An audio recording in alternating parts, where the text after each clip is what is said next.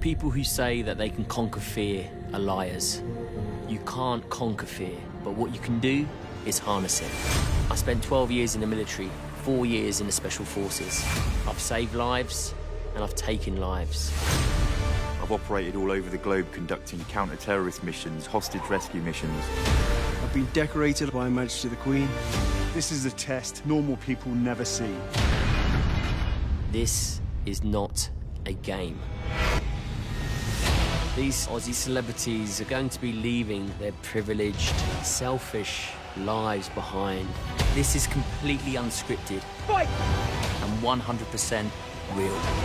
We're going to find out who they really are, and so will they. This is SAS Australia.